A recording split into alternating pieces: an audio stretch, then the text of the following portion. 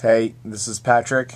It's 3:30 in the morning in Detroit, which is about 12:30 in the morning Pacific time. I just got in last night. I'm getting up because I'm doing a TV interview this morning on WDIV, which is the local NBC affiliate.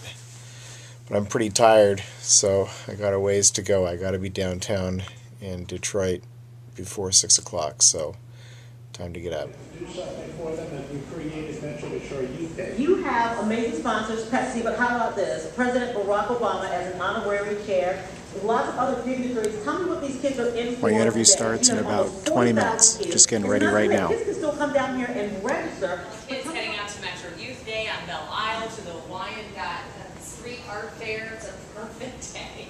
Yeah, it's Andrew. That's right. The heat is going away, and we have beautiful sunshine in store for this afternoon. Absolutely wonderful to get outside. 68 right now, still pretty mild in Southfield, but that cooler air is pushing.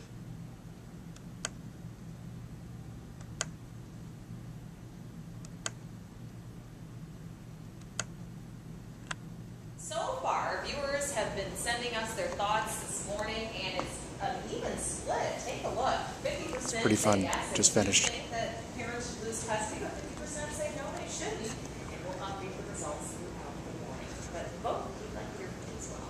Meantime, we can all